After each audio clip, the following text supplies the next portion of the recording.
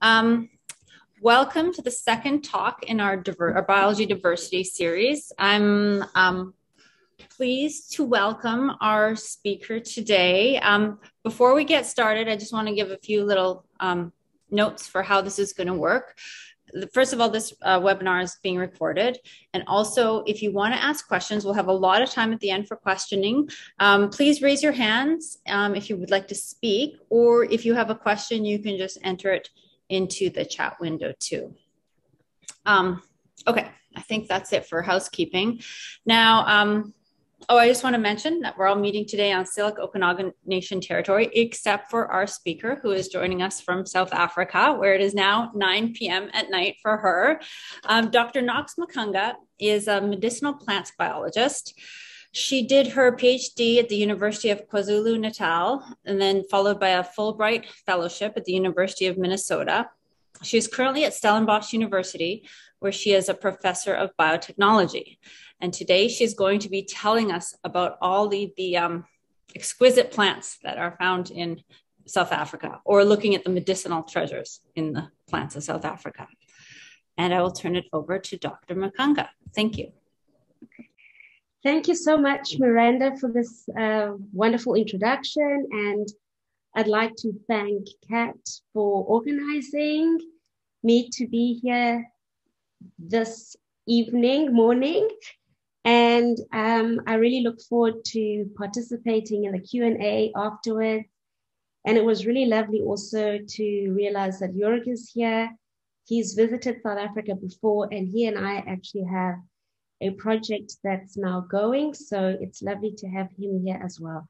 And lovely to meet everybody virtually. I'm going to delve into the wonderful plants of South Africa. And then after that, I go into some people-plant aspects. And then ultimately, I walk you into my laboratories and give you a little bit of a taste of what we do in my labs. And then I will also be sharing some plants live as we go along. And towards the end, perhaps before the Q&A, I can represent these plants again, and we can possibly take it into, out of the presentation view so you can see the plants better.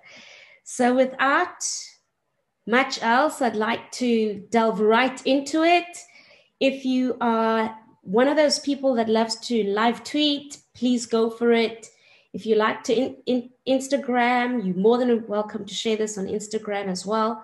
I've recently started a TikTok account. I'm still learning about that, but I have a TikTok account. And if you want to find me online, feel free to follow me and interact with me, and I will probably find you as well if you mention @Nox the Lion. And then on Instagram, if you tag me as Nox_Makunga, I'll be able to find that social interaction as well. So please go for it if you feel comfortable doing it. And I look forward to meeting you on those different social media platforms. So I'm going to get right into it and take you on a visitation of the global diversity that is actually found throughout the whole entire world. And it's not equally distributed. South Africa is amongst the most mega biodiverse countries in the world. And right down there at the tip of Africa, you have iconic species such as Protea cineroides, or the king protea, which happens to be South Africa's national flower. And the family Proteaceae is one of these iconic groups that actually belongs to a vegetation type that's known as the fynbos. And that's an Afrikaans word, and Afrikaans is partly derived from Dutch, and it means fine bush.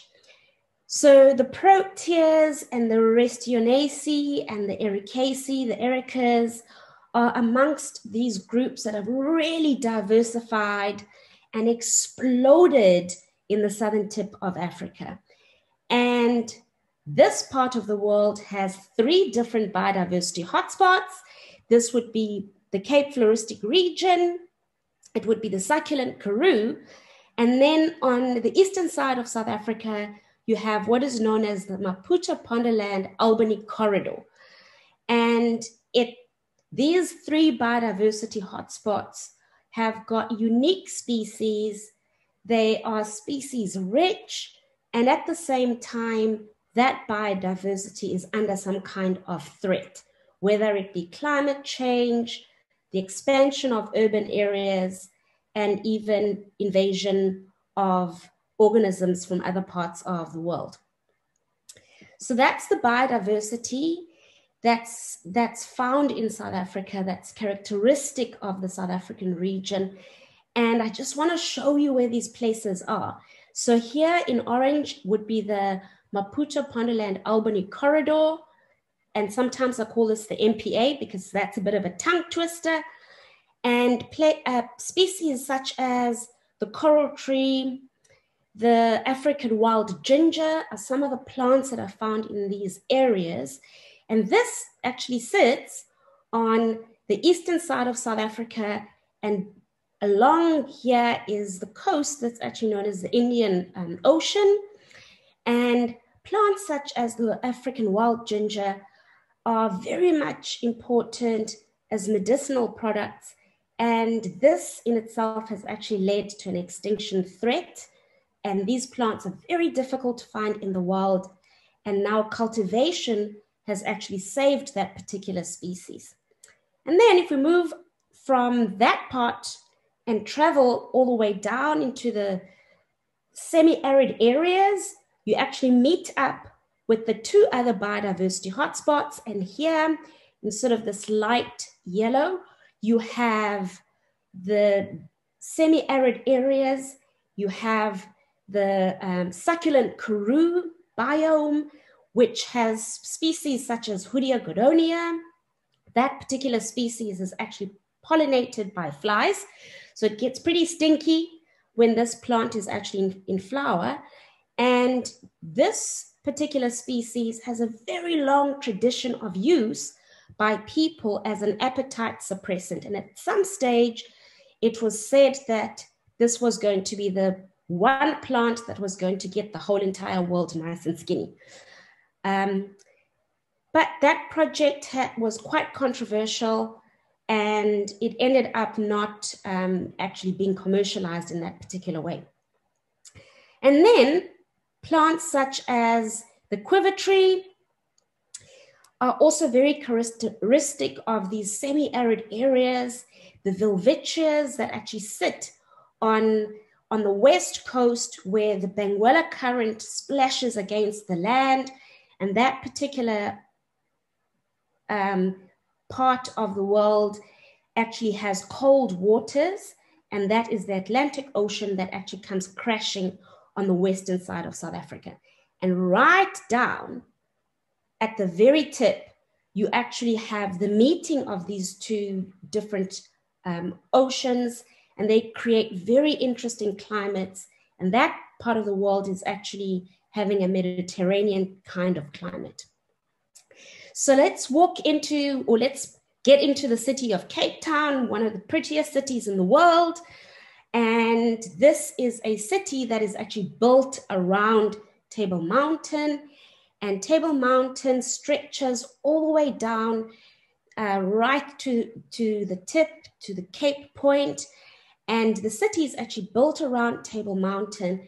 And what's really interesting is that Table Mountain has more biodiversity, different types of plant species than the whole entire United Kingdom.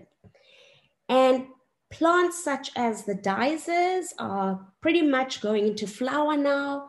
And these orchids are often found at Table Mountain. And they're very, very special that they even became the emblem of the South African rugby team. And this biodiversity is somehow associated with different landscapes and different ecological environments. And South Africa, and particularly down in the southern tip, where you have Cape Town City, we are living in an area that's environmentally heterogeneous. And the species diversity has really been fascinating for natural historians and plant scientists. And many have wondered how this kind of biodiversity ended up being in this part of the world. And there are several different theories that you have recent radiations of this flora, as well as ancient radiations that are hypothesized to have led to the species richness found in the Cape region. And if you move away from the Cape area where Table Mountain is and where the city of Cape Town is, and you travel inland, you ultimately get to some of the driest parts of South Africa, the Tangwa Karoo, and often these areas don't actually get any rainfall for many periods of the year, but once the rains come, they explode into floral booms. And here I've just shown some of the plants that actually come to life during that time. So the phenological patterns that are associated with these plants are showing great adaptations to the environments that are actually found here. At the same time, the southern tip of Africa is a fire-prone environment, and the fire regimes are very much part of the ecological environments that control the germination of these plants as well as the dispersal of seeds.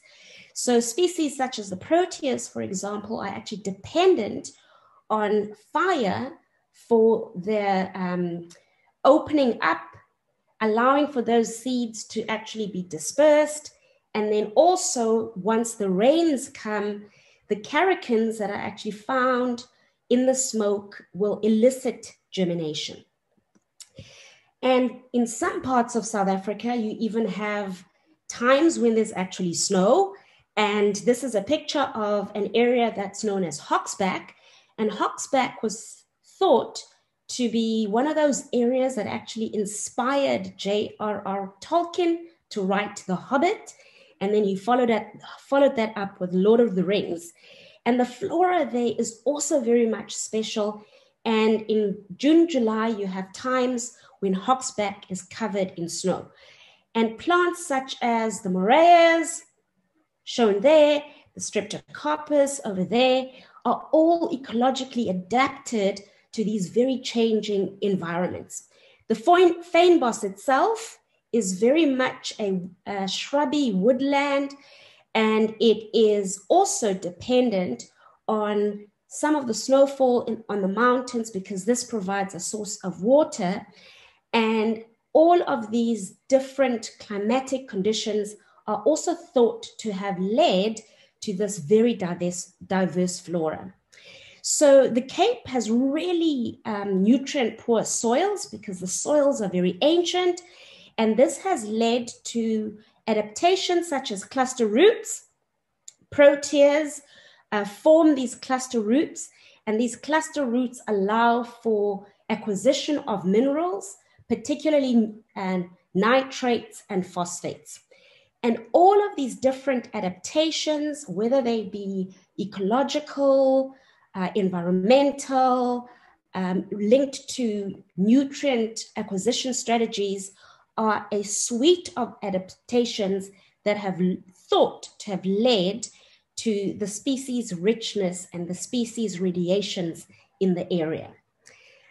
And these areas are referred to as the Greater Cape Floristic Region, and they are extremely different in the way that they look. And this has really led to an explosion of different species. And I'm just going to show a few here and just bring out a few examples. Many different species, such as Drosera's, lots of different types of sundews are found in the Cape. You have many different kinds of succulents in the succulent area, such as these Masonias, plants such as the Brunias that belong to the Bruniaceae, medicinal plants, Dioscorea that are actually exploited by people for health purposes, and even the sweetest little succulent species that are sometimes very difficult to see in the wild, conophytums, that are fascinating people that are actually being heavily exploited and poached for Asian markets as plant curiosities. And there are many different kinds of plants. You have bulbous species, and there I am jumping on top of some bulbs in an area called Nieuwoudtville during the spring, and different kinds of daisies that bloom and blossom, and everybody goes crazy when these flowers have exploded, and they find the areas where they're actually found, because these spring blossoms come once in a while. And all kinds of different plants, Watsonias that pop up after you've had a fire, and then they really explode. And this is in Jonkershoek, and I'm mentioning this because Jörg has actually cycled on some of these mountains. Pelargoniums that are actually found in desert areas that belong to the family Gerinaceae. South Africa has given many different kinds of pelargoniums to the world as horticultural species, and these, of course, are also of medicinal value. And we have many different types of proteas, very different species with a wildly different ways and strategies of actually living in the different homes that they have adapted to. And I bring up the clivias because they're really quite beautiful. They're of horticultural importance. They're also of medicinal importance, even though they contain alkaloids that are highly toxic. And these species, including this Melianthus, which I think has got quite fascinating flowers because they're so dark in this burgundy, they are often used as topical treatments because they contain poisonous medicinal components. And in many areas you may go to, you find that at some times of the year, it looks like nothing is really going on there, and it's almost a wasteland. But then if you look very, very closely in terms of where you are going, you will find the sweetest conophytums that are actually very well adapted to the environments. And these conophytums like to be amongst the rocks. And here, I think they get a little bit of moisture. But all kinds of different species that are quite wonderful and uniquely adapted, including plants that show mimicry. These lithops, they look like stones.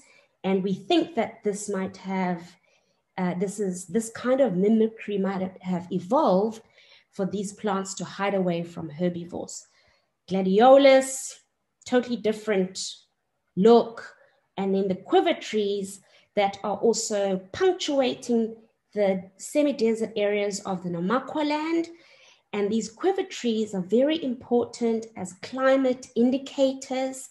They are shifting in their ranges.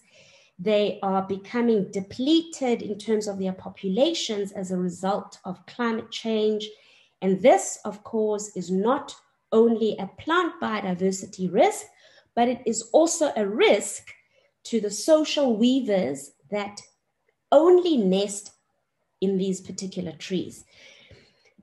And all kinds of other species that are pretty special, the ornithogalums, all kinds of different plants from the Mesem family, and species such as diorama. And this is a very special plant to my family. It was my father's most favorite species, which is one of the reasons I've actually put that there.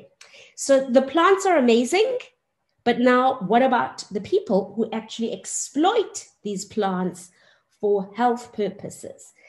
Well, South Africa has this incredible plant biodiversity, 10% of this in terms of global biodiversity, a concentration of species in the southern tip, and any place with high levels of plant biodiversity has high levels of socio and cultural uses of those plants by people. And South Africa is also extraordinarily diverse in its different people.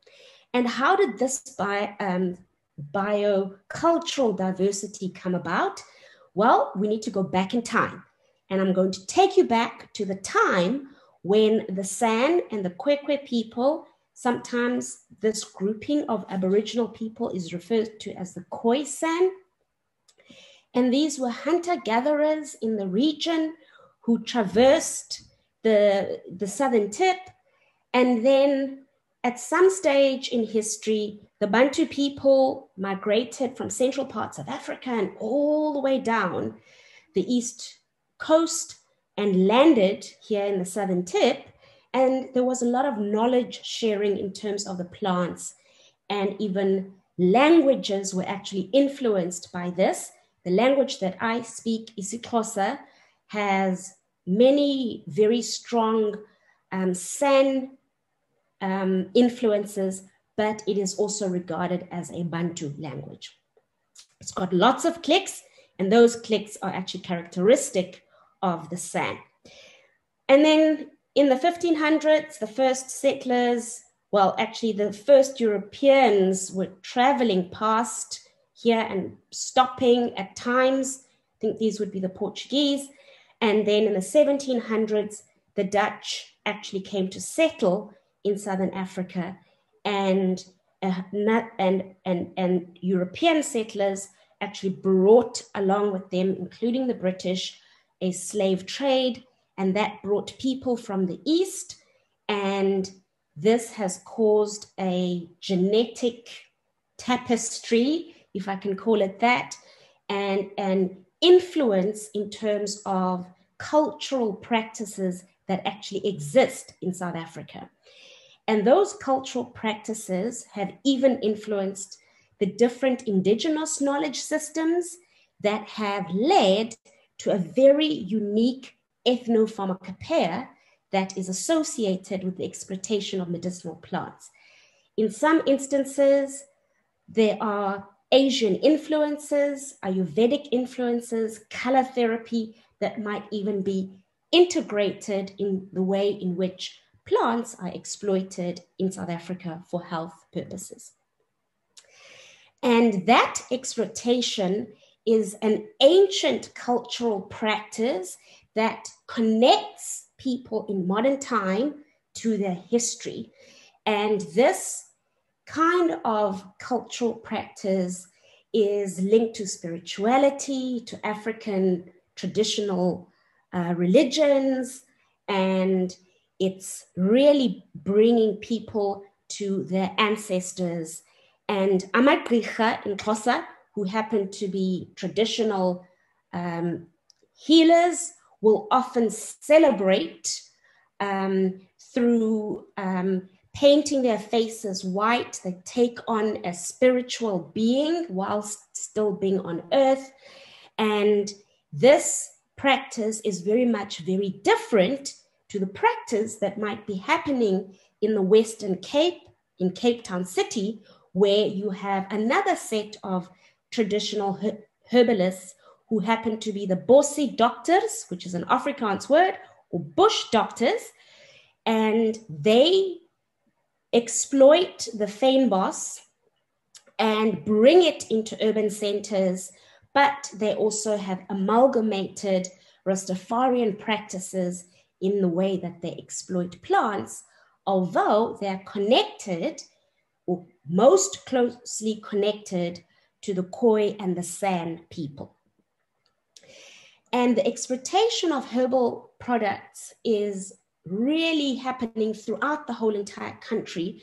And this is exacerbated by the fact that you have fewer medically formally trained doctors in comparison to traditional healers.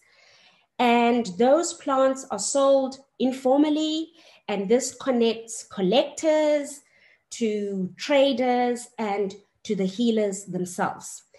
And it serves, this informal trade serves actually as an inspiration for the formal market, where plants such as Pelargonium pseudoides are extracted for their tubers, and the tubers are then utilized to generate a respiratory treatment, which is not only available in South Africa, but is actually also available in the United States and other parts of the North Americas as Umka cold care. And many of us might be familiar with this particular tea, rooibos tea. Aspalathus linearis is a species that has a very strict growth space, and Aspalathus linearis or rooibos, some people call it red bush, is often collected in the wild or else organically grown in order for us to make all kinds of different products. And this is part of the formal trade of medicinal plants in South Africa. And that trade is an emerging trade, and it's somehow linked to about 5,000 plants that are used for medicinal purposes by people, which are often collected in the wild. And here I've shown the bush doctors who have gone to collect plants in the wild, and they denounce Western ways of doing things. Hence, they wear these sack clothes, because this again connects them historically to their traditions. And so how has the formal trade in terms of medicinal plants actually evolved? And this is often related to ancient people, such as the Khoi and the San, but at the same time to the early travelers who went out into this strange land, the early settlers, who then documented the plants that they were meeting and even the practices of the people at that particular time. And Simon van der Stel, who was the governor of the town where I actually live, Stellenbosch, collected plants and documented the practices of the time, including a plant that I actually study, which is known as Sceletium.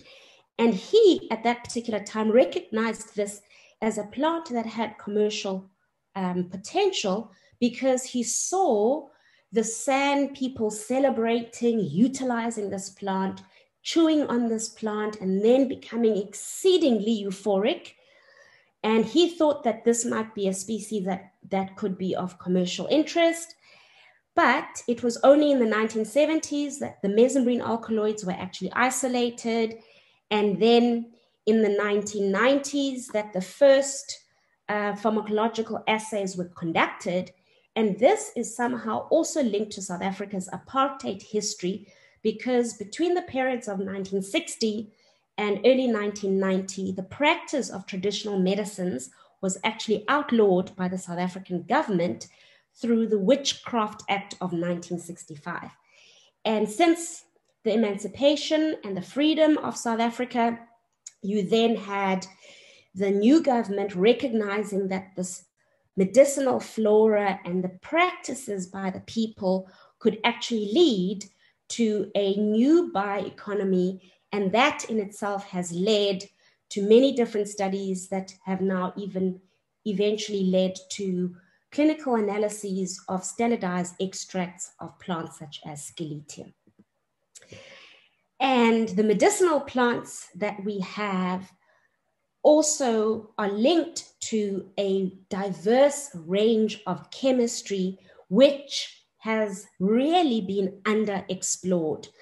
And I, in my laboratories, actually work mainly at the specialized metabolite level, but I'm also interested in the connection of central metabolism to specialized metabolism, trying to understand how these plants are responding in the field and how they might actually respond from a genetic and biochemical perspective. And so that takes me now to introduce you to some of the plants that we use in my laboratories here at Stellenbosch University. And our approaches are really going from the field. We collect plants in the field. We try to understand what's actually happening at the ecological level, at the environmental level, so that we can mimic some of these features in the way in which we cultivate these plants. And we hope to understand that we will be able to understand what's happening at the cellular level. We use a wide range of approaches, metabolomic analyses. We also have been utilizing proteomic analyses, and we hope to delve into the world of transcriptomics to answer some questions that have come from the research that we've been exploring. And the first plant that I want to bring up as an example would be Sciletium tortuosum, which is a succulent, and it happens to look like this. So I'm just going to bring this very close, and I will bring up some of these plants later on. But these succulents are very soft. I think they feel very velvety if you touch them. They are called Sciletium because of these leaves that senesce and dry up, and they form these skeletons around these particular plants. And this particular species, as I mentioned before, has properties that are linked to alkaloids that are excellent for anxiety, as well as very good for mood lifting, and they're utilized for a range of neuropsychiatric and neuropsychological diseases. In our environment, we've been collecting plants from different plants throughout the succulent Karoo, and I often tweet about these plants, and then we put them through some kind of metabolomics analyses, and we've also been growing them in tissue culture and trying to understand the effect of microenvironments on their metabolism. And that is some of the information that I'm about to share with you right now. So Kaylin Reddy, who's currently doing a PhD now, has been working in my lab for the last 2 years. And he has developed a molecular networking strategy for this particular set of plants. And we have been looking at Sciletium in terms of the genus itself. There's about 8 different recognized species. And we collected plants from the wild, and then we analyzed these through a liquid chromatography mass spectrometry analysis, which then allowed us to be able to do some molecular networking. And at the same time, we have been trying to understand the chemical diversity from an in silico approach, where we use particular receptors and we dock these compounds onto those receptors, especially trying to understand which of these alkaloids might actually have better binding in terms of their potential pharmacological actions. What's really interesting is that these plants are very variable. Even though morphologically they look pretty much the same, it's very difficult to find these plants in the wild. They hide themselves against little bushes, and we don't know why they do this, but we have a few hypotheses.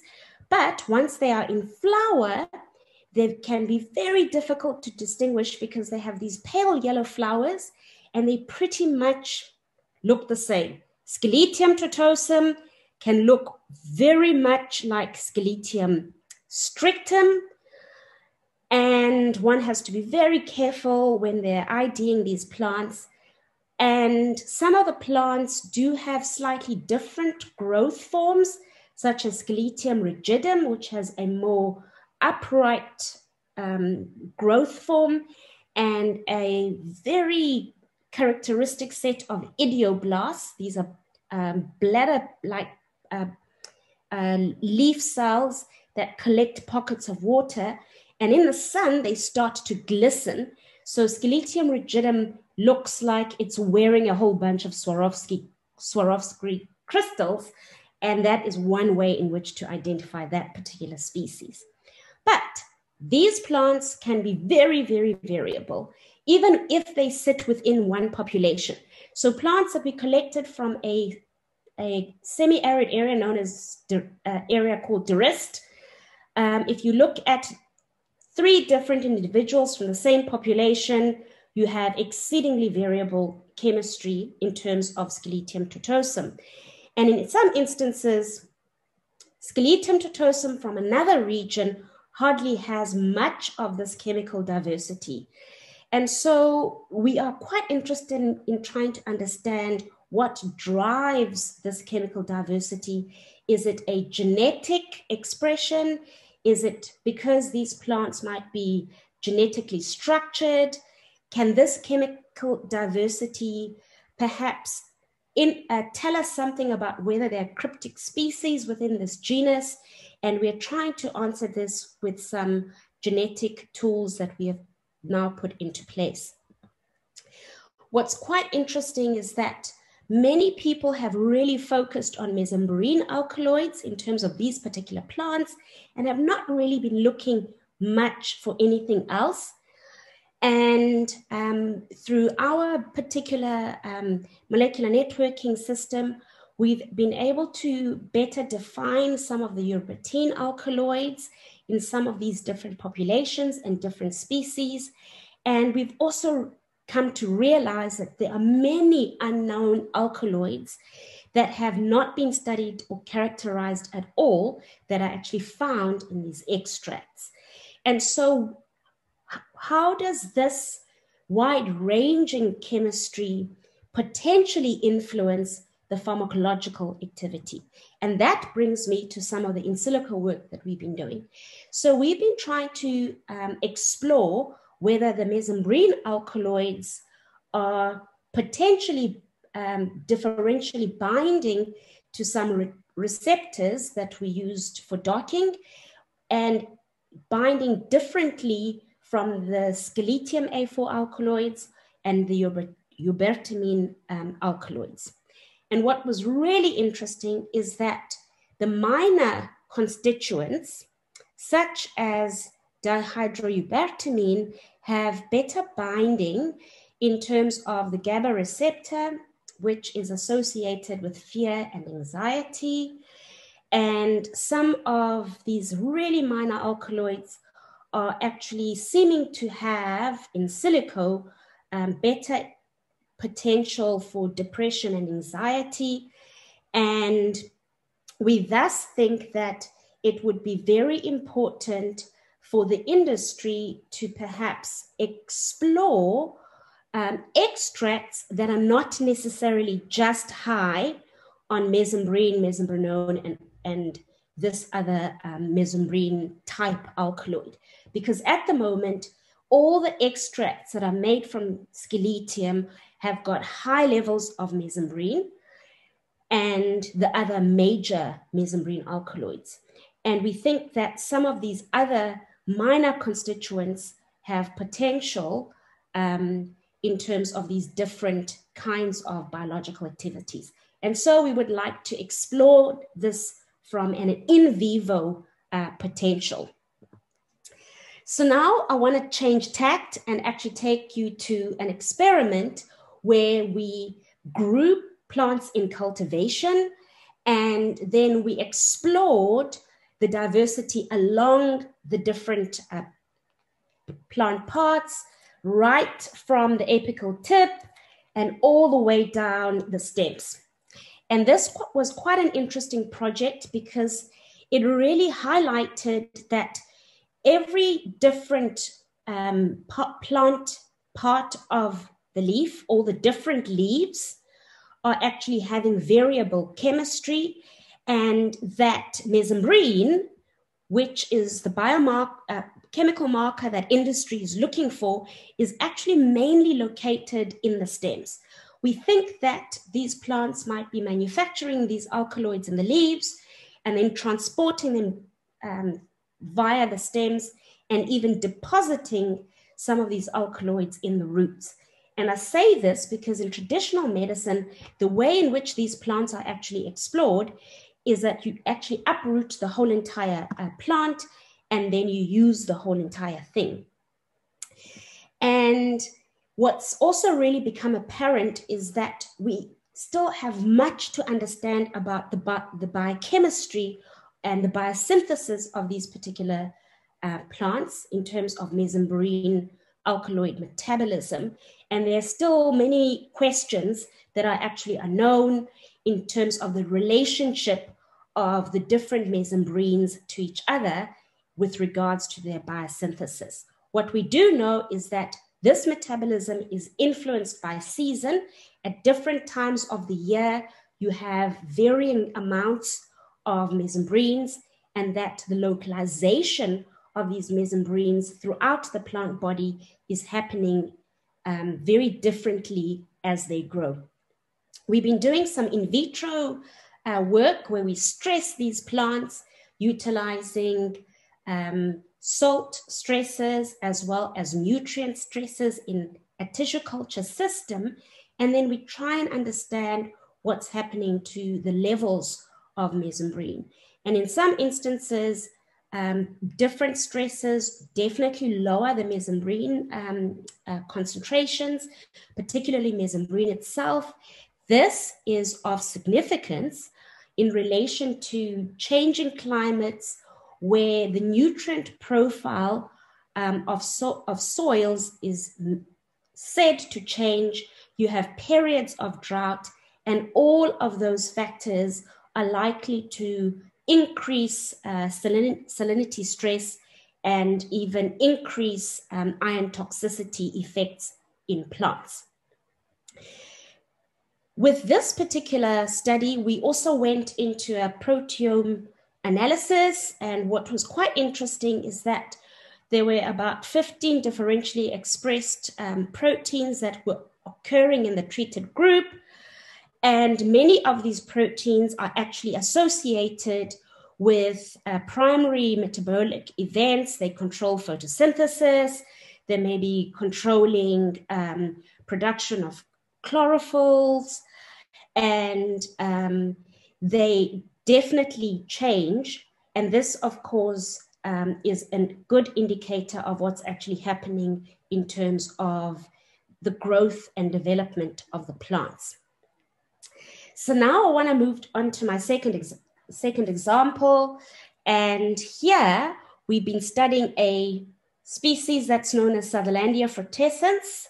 This is a legume, and it deposits its, if you can see this, it deposits its seeds inside these papery pods, and it is found in many different environments in South Africa, not only in the Western Cape, but in other parts of South Africa. And again, here we've been interested in the pharmacology, but at the same time, we have also been interested in the influences of these different biomes on the metabolism, and also have been conducting some nutrient stress studies. So this particular plant is exploited and commercialized for Sutherlandins and Sutherlandiosides, which happen to be terpenoids and flavonoids. And many different products are actually made from this particular species. In traditional medicine, it's used for chronic fatigue, irritability, hot flushes. It's been really, really hot in the Western Cape lately, with very high temperatures, sometimes in the high 30s and even the 40s. And so that might be something that might be needed for these conditions. And at the same time, it's been commercialized for as an anti-diabetic agent. And that commercialization started in the 1990s. Much of this plant is farmed at a small scale, and some of that biomass actually comes from different wild populations. So we wanted to understand what the influence of collecting plants from many different regions, various areas, might have on the chemotypic differentiation. And what's quite interesting is that these plants can be clustered into different groupings based on where they were actually collected, and plants that might be coming from nearby areas, such as the red collections and the yellow collections, might actually cluster within the same grouping. And what's also very interesting is that plants that are collected from these various different areas also have different pharmacological activity. In traditional medicine, this particular species has been exploited as an anti-cancer treatment to the extent that in Afrikaans, it's called kankerbos, and that is cancer bush, and it is a widely used cancer treatment. And there are many studies that have actually shown that it does have anti-cancer effects. So we thus can conclude from our data that it would be best to collect plants that actually come from the Zastron area, and that is those regions over there, rather than collecting plants that have actually come from Gansbaai, if the idea is to utilize that extract as an anti-cancer agent. And we think that the industry should be really quite careful in choosing a chemotype for a particular pharmaceutical purpose. And so to move on now to the stress study that we've been doing with regards to Sutherlandia, we again grew plants in a tissue culture system after we developed a tissue culture system and utilized a variety of phosphate and nitrogen stresses together, sometimes with some salt stress. And what's interesting here is that the changes that are occurring are at the amino acid level. And we think that this is of importance because this species is also used as an immune booster, and it might be those amino acids that are also promoting better health. And some of the other changes that are occurring are, proline might actually change, and many of the sugars also change as a way in order to be able to cope with stress. And the changes in terms of sugar metabolism as well as proline are quite well understood or well known to be associated with stress in plants.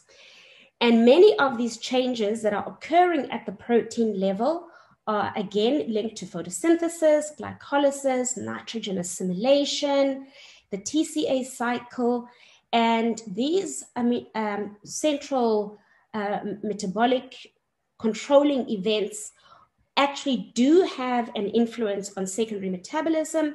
And in this particular instance, the Sutherlandiosides and some of the soya saponins, which are thought to have the anti-cancer effect, also change. And this study actually led us to doing a really deep profiling of the Sutherlandia extract. And again, we used a liquid chromatography mass spectrometry based technique, and we have better characterized these extracts and putatively identified many of the different compounds that actually occur there. And many of these compounds are camphoryls, flavonoids, terpenes, and we think that it is these very compounds that actually have this anti-cancer effect that has been shown in this particular species. And now I'll move on to an example where we used a hairy root system, and we changed metabolism here utilizing taxamin, a signaling peptide that was isolated by Alain Goossens at the University of Ghent.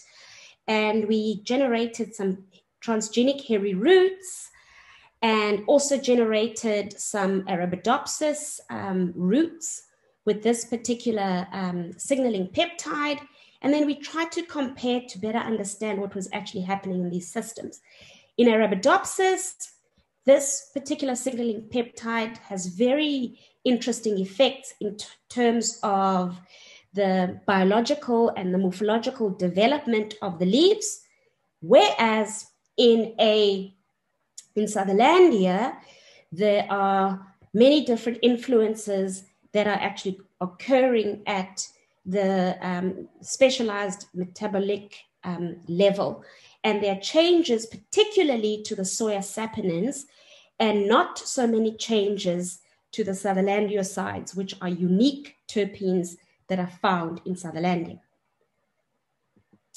My last example is an example of a species that we have been very interested in. And this particular species, I'm just going to grab two things from my desk, is used in that particular form. The leaves are dried. And then after the leaves are dried, one can actually make a tincture, and that's an ethanolic tincture that was actually made by one of the Rastafarian bush doctors that we work with in close collaboration. It is also often a species that might be included in a herbal mixture like this one, having all kinds of things, all kinds of medicinal products that have been put into that, which is supposed to actually support the immune system. And here we've been really wanting to know whether the plants that are growing in the wild as different chemotypes can be cultivated and if they still express the same biochemistry. We have also been using this to better understand genetic structure that's associated with wild populations, and that is the information that I'm going to share with you now. So this particular plant, Dodonea viscosa, is found in many different parts of the world, not only in South Africa. It's found in India, in China, in places like Kenya, and even in the Americas. And it belongs to the family Sapondaceae, and it has saponins, which are in the leaves. And if you eat it, trying a little bit here, those saponins make your mouth quite soapy, and hence it is known, well, belongs to the family Sapondaceae. It has flavonoids and other phenolics, as well as diterpenes and triterpenes, and it has been exploited in Southern Africa for a very long time. And this particular project was done in collaboration with Anna Mart Engelbrecht, who's a human physiologist, and they showed some anti-cancer activity, particularly to breast cancer, and showed a variety of apoptotic markers that are expressed as a result of this extract. And what was really interesting is that when the mice have been inoculated with the cancer and the tumors have grown for quite a long time, and they get this herbal treatment, they continue to maintain their health, they keep on growing in their weight, but then the tumors are actually reducing. And even as an aqueous extract, which is the way in which the bush doctors actually use this particular species, it continues to have anti-cancer activity. Recently, some of the work that we've been doing has shown that it also has anti-angiogenic activity, and it can control the production of new blood vessels. And this work was done in collaboration with a Chinese group in a zebrafish study. And so we think that with our continued collection of a body of knowledge, together with the Cape Bush doctors, we will be able to commercialize this as an adjuvant treatment that can be used along with other chemotherapies. And lastly, we compared these plants at different regions, plants that are found in the sea, plants that are found in Stellenbosch, and those plants that are actually found in the Cedarburg area, which is quite majestic because it's such a wonderful and strange landscape, and that is up in the Cedarburg Mountains. And we did a common garden experiment here where we actually grew plants in cultivation.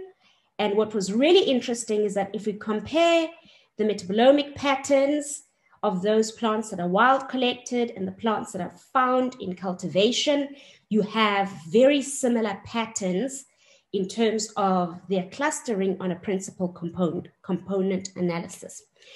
And the Cedarburg populations are always grouping in their own space, whereas the De Hoop and the Stellenbosch populations seem to share this, the space that is on this part of the PCA. And so we wanted to know if this was something that had a genetic link. Was it linked to population structure? And we utilized a microsatellite analysis here. And that microsatellite work actually, again, revealed similar patterns to the metabolomic analyses, where the Stellenbosch populations and the De Hoop populations were much more similar in terms of their genetic diversity in comparison to the Cederberg populations. And when we looked at the stomatal conductance, we had exactly similar patterns where the Cederberg populations were actually photosynthesizing and had different photosynthesis and even stomatal conductance measurements in comparison to the Stellenbosch and De Hoop groups. So we think that there might be some mountain types, a mountain type, and the coastal types, and that there is gene flow between the Stellenbosch and the De Hoop populations, whereas the Cederberg area actually acts as a genetic break because these plants are populated by ants, so they can't really travel large distances. And even though there is wind dispersal that might be happening, the Cederberg mountain range might actually contain the genetic pool that is actually found within the Cederberg mountain area. And so, ladies and gentlemen, I come to the conclusions, and I hope that today that I've been able to share some interesting plants with you that are found here in South Africa and share some aspects of how those plants are utilized by people. And last but not least, how different scientific tools are helping us to get a better perspective into what might be driving the chemistry and even assist us in our commercialization of this flora, which we hope to commercialize and allow for those benefits to be shared with the various communities that have held this knowledge for a very long time. And with that, I'd like to thank collaborators that have worked with me that sit in different parts of the world, my students, and I thank you for your attention. And in Xhosa, I say enkosi, in Afrikaans, I say dankie. In English, thank you, siyabonga, in isiZulu. Thank you very much. Thank you so much, Dr. Makunga. That was absolutely fabulous. I've always, it's my life dream to go to the Cape and see the flowers of the Cape. And oh, now I want to go even more. It was just beautiful. So we're open for questions. We've got quite a bit of time. If you want to raise your hand, you can speak to Dr. Makunga directly, or you can write something in the chat and I'll read it out for you. See, there is one. Kat, do you have a question? I do. Thank you so much for this great presentation. I was wondering if you could talk a little bit about the collaboration between your team and the Cape Bush Doctors Association. Like, how does that work in the process? Oh, it's a wonderful collaboration.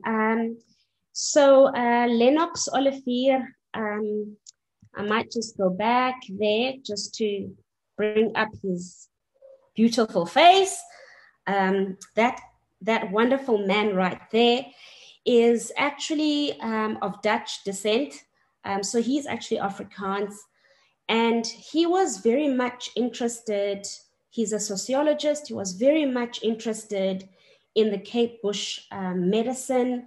And as somebody that's actually adopted Rastafarian, he did a sociology-based master's where he wanted to better understand the evolution of Rastafarianism and the way that has dovetailed with the practices of the Bush doctors.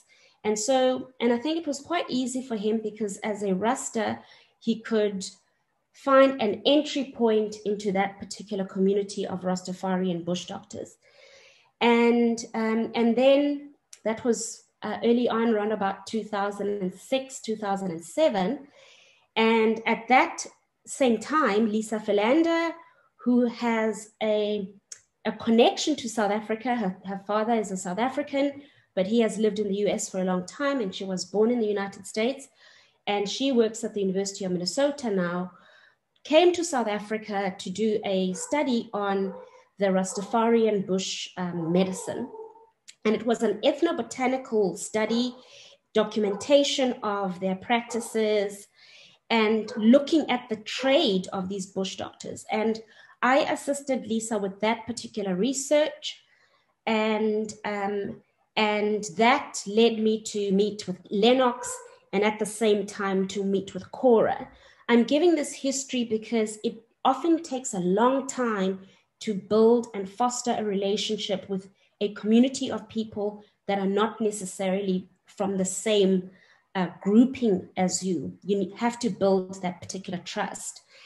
And so we then started to work together in collaboration, because we realized that the bush doctors don't have access to land, that they are wanting to derive economic benefits from their knowledge, but this is not really possible. So they then collected themselves, after Lennox did the study, they collected themselves into a organization that registers as a non-profit organization, which meant that they could access government funding for projects. And at the same time, we could work in collaboration with them as a recognized group of healers. And we then wrote a project proposal together, and you have to have somebody that's an Indigenous knowledge holder that's linked to the Biodiversity Act of South Africa, that is embedded in the Nagoya Protocol. And then this then meant that they had their pool of money to drive their own projects, and then we could also drive scientific discoveries in relation to that. And that is how we built that relationship. And in the end, we are able to provide them with information about their plants that validates their Indigenous knowledge. And they can bottle things and go, this has got these compounds, those are the active ingredients, and this is actually how it works. Okay, great, thank you. I've got a couple of questions. I'm going to read one from Jonathan Davies. He asks, do you have an idea of what evolutionary or ecological processes have selected for this chemical diversity, and what are the benefits to the plant? I think it's multi-dimensional. We don't know how this chemical diversity has come about. We're still just learning about it. There's about 4,000 to 5,000 plants that are used on a day-to-day basis in South Africa, if you look at the whole entire country. But it might be linked to,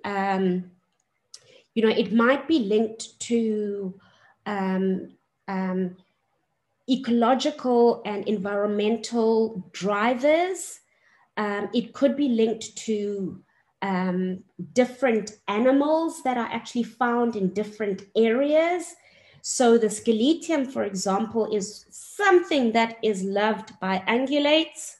Sometimes when we go out into the wild, we find that, you've had something that's actually munched on this. So I think there may be different drivers in terms of this evolution of this chemical diversity that's associated with these plants. And at the same time, maybe also in other species where people have actually tried to understand the evolution of these different pathways in different species, there has been an idea that it might also be linked to convergent evolution. It's very difficult to pinpoint what drives specialized metabolism. There have also been ideas that there are ancient genes that might be switched off, or they change the way in which they function as plants actually moved from water to land, that might actually have led to the diversification of different pathways that control specialized metabolism. There are many different questions that we don't have answers to. And unfortunately, and I say unfortunately, it's difficult sometimes to be able to work at this particular level, at sort of like the genetic level, to try and understand how this diversity came about, because the genome reference tools for these species, including Sciletium, Sutherlandia, are currently not available. They haven't been sequenced, so it sometimes becomes very difficult to work with these plants because you just don't have these particular resources. Tyler Donner asked a question which was kind of similar, asking for biotic factors responsible for chemical diversity. But I think Dr. Makunga kind of addressed that. Do you think? Do you have anything else to say about biotic influences on chemical diversity? I think there are many. So we have been, trying to chip away at this slowly but surely. And, in this particular case, I'm bringing up Sciletium, which has become one of my favorite plants to study. And this particular species is quite strange. I mentioned this, I said it has a tendency to hide. We don't know if it's hiding from herbivores. We don't know whether it's as a result of high light intensity environments where it's actually growing. Is it because it grows in these desert type of environments that it's getting exposed to high levels of ultraviolet light? Is it because the soil chemistry is different? Could it even be the soil plant microbiome that might be influencing this diversity? At this stage, we really don't necessarily have the answers. Is it a combination of these different environments? We actually don't necessarily know. I think there is there's a two-way play here. The genotype is also restricting what potential the plant can have in terms of its metabolism, even if the conditions actually are changing. But I think both genotypic changes as well as environmental changes are kind of playing together there. Some people have even thought that it could be as a result of epigenetic changes that result in changes in the genome that then become heritable. So there are many different hypotheses in terms of these abiotic influences. It's quite interesting what happens with Sciletium, because it also produces betalains, which are red pigments that are quite restricted in plants. And the betalains and the mesembrines actually have the same precursor. So do environmental conditions then elicit betalains in favor of mesembrines? We are not quite sure if where the control point actually is, because we are still trying to figure it out. I have so many questions, but I don't want to monopolize the discussion. Robin, would you like to answer a question? I just wanted to ask if we could see your plants again with the screen unshared so that we can get a better view. Sorry? Can we see the plants earlier? Again? Yes. Yeah, can we unshare your screen and see them? I'm going to stop screen share so that we can get into those plants. It stopped? Yes, it has. Yes. This one is the Sciletium. I'm just going to bring it very close.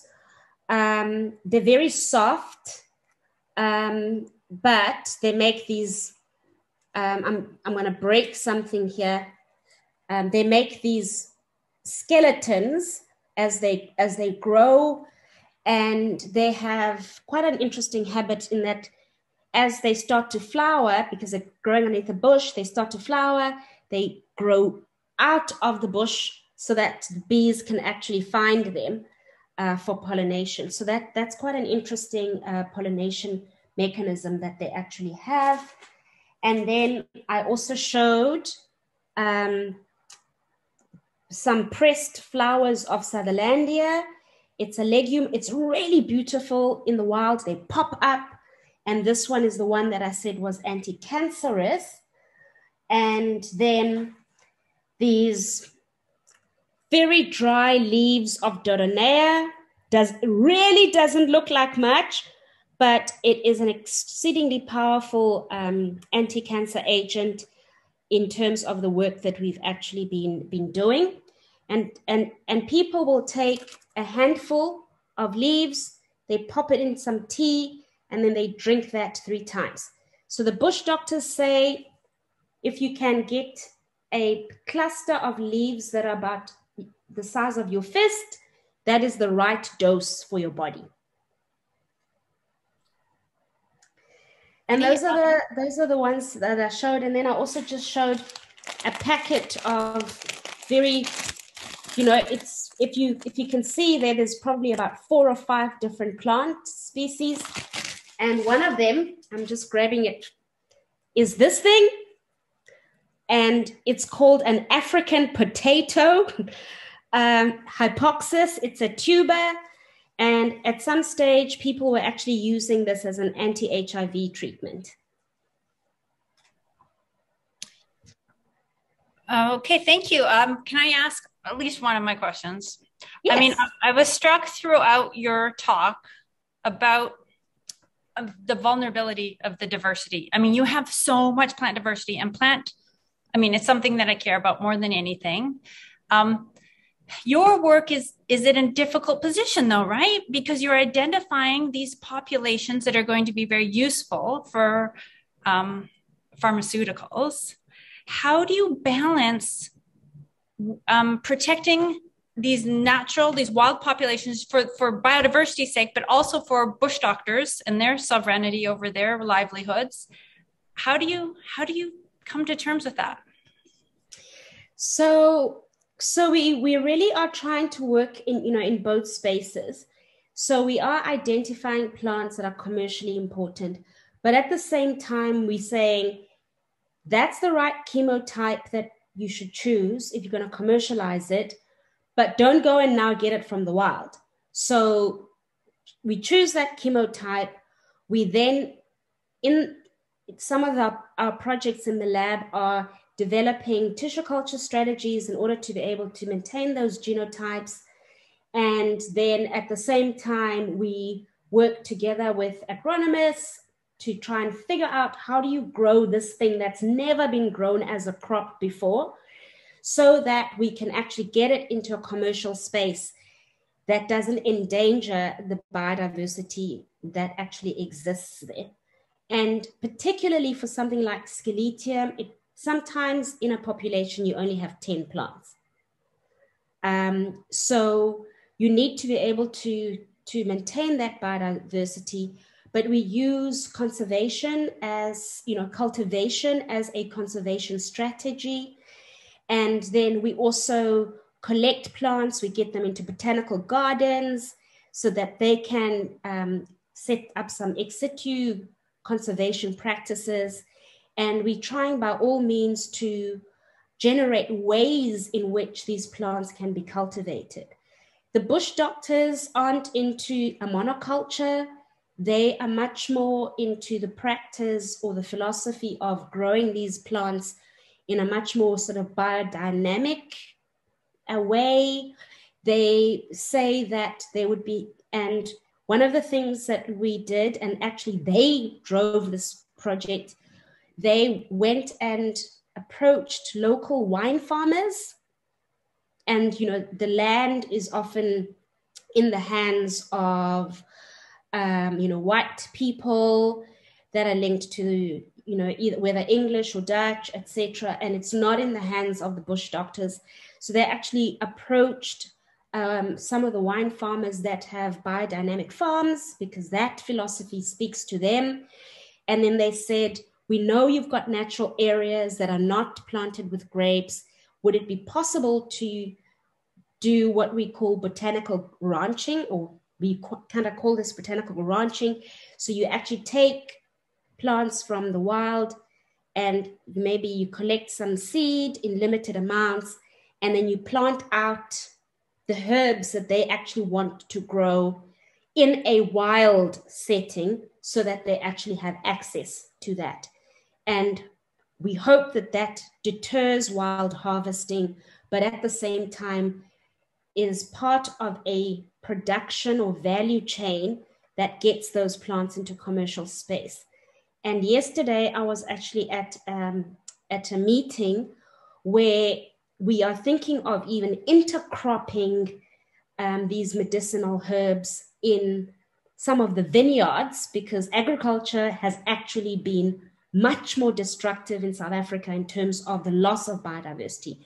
So intercropping with some of these herbs, it chases away insects, it keeps that whole entire ecosystem much more healthy. And then at the end of the day, you can valorize both blueberries, grapes, peaches, whatever, and still get to the medicinal product. So those are some of our ideas in trying to deal with commercializing something that actually came from wild environments.